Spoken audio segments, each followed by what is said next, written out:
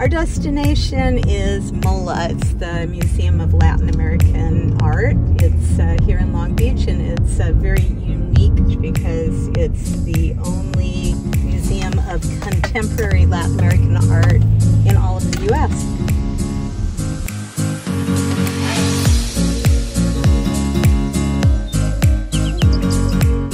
We are filming the third episode of The American Dream. Every about 2 months, I get to film an episode someplace kind of special in Long Beach. And so this will be the third one, and figured this would be a nice chance to showcase MOLAA because it's an important part of the community, and it's also a good chance to discuss Spanish-style homes. Be on the lookout for this episode of The American Dream, which will air on September 7th.